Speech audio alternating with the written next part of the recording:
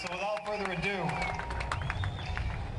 to the people of the United States of America, I am writing today because no one has asked my opinion in any poll. No candidate has sought my vote, and no lobbyist taken up my cause.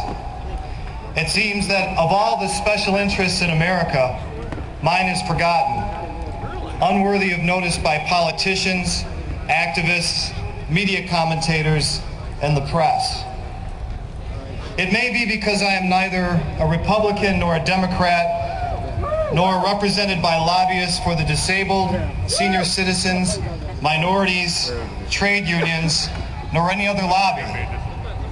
In fact, I am not a member of any group whatsoever. I am the individual. Our Constitution was written to protect me from the majority. I am the victim of democracy, which has overwhelmed the safeguards of the old republic and replaced the republic with mob rule. I am raising my voice now, while I am still able to raise it, if for no other reason than to let posterity know that I was still here when the ruins of our republic are examined. I have lived my life in a country that proclaims itself to the world to be the land of the free, but have watched my freedoms erode.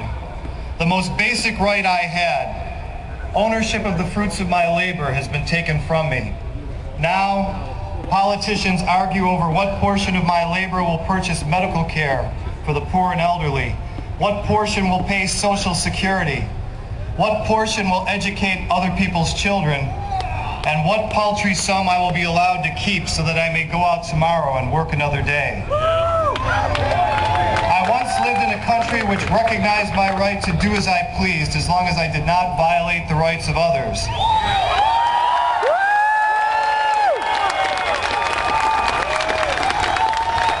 Now, mountains of laws and regulations have been passed in the perverse effort to prevent me from even having the opportunity to commit a crime. As a result, I am rendered paralyzed, as there is almost no action that I can take beyond rising from my bed that cannot be construed by someone to be a crime or a violation. More of my property is seized to support grand adventures in foreign lands where my government spreads freedom through the crosshairs of its guns. My government's invasion of countries that pose no military threat to us whatsoever has made me hated throughout the world merely for being an American, and has helped enslave my children to unserviceable debts. Yes! Most ominously, even the legal protections of my person have been revoked in the name of protecting my fellow citizens against terrorism. While the Constitution guarantees me sound money, as only gold and silver shall be legal tender, I am nevertheless forced to use the worthless paper notes of a private banking cartel that decreases their value daily, providing me no safe store of value to save for my future. To aid financial speculators who produce nothing whatsoever, the volume of these notes is increased out of all reason whenever these gamblers and thieves stand to suffer a loss. As a result, the purchasing power of this slave currency is constantly decreased, widening the gap between rich and poor and destroying the middle class. I am left with no practical means to participate in free trade and civil society. I give my fellow citizens the benefit of the doubt and believe that they have merely forgotten what the true nature and purpose of government is. I remind them that government is nothing more than the collective use of force, and that the use of force is never justified except in defense. It is, by definition, a last resort. Government has almost limitless power, but very few rights. It has no right to do anything beyond protecting my life and my freedom.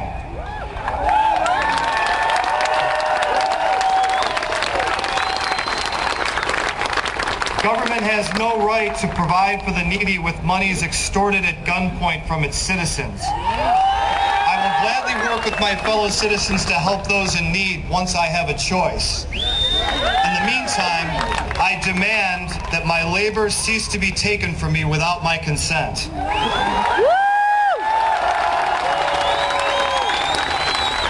Government has no right to bring freedom to the oppressed by initiating force.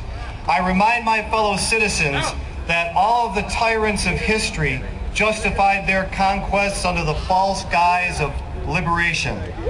I will gladly stand with my countrymen to fight any foreign power that truly threatens us, but I demand that my government immediately cease to invade foreign countries in my name.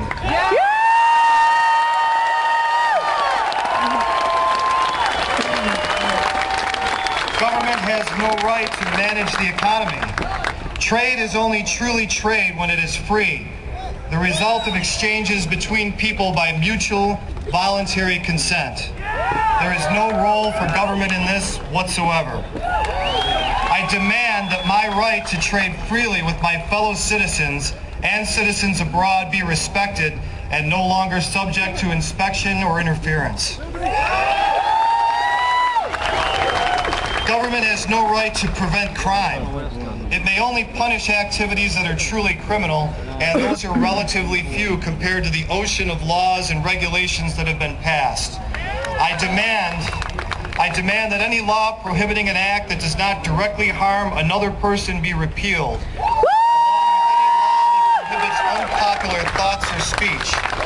Neither the threat of terrorism, poverty, natural disaster, nor epidemic justifies the surrender of 1 ounce of liberty.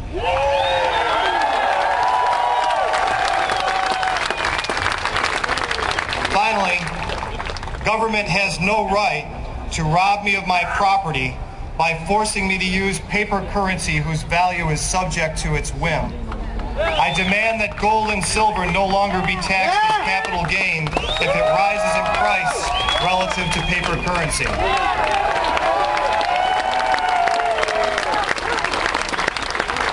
While I owe my fellow citizens nothing in return for heeding these demands, I nevertheless offer 1,000-fold in return.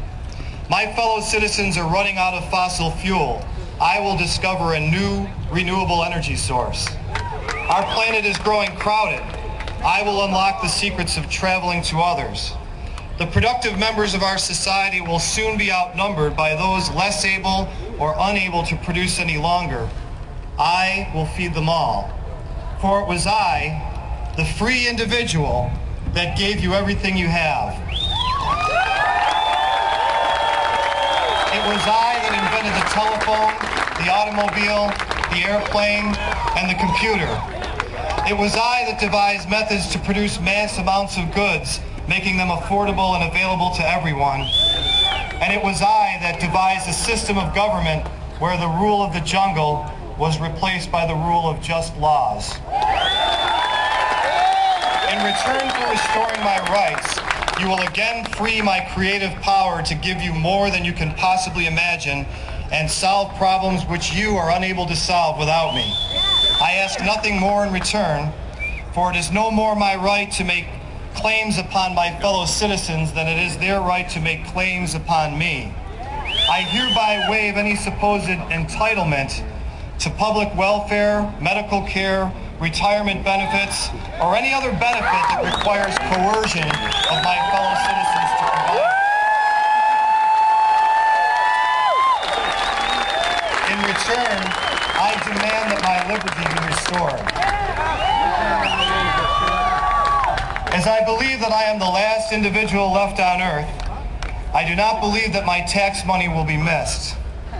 However, if there are other individuals besides me that would claim their freedom as well, I invite them to join me, and to them I pledge my life, my fortune, and my sacred honor.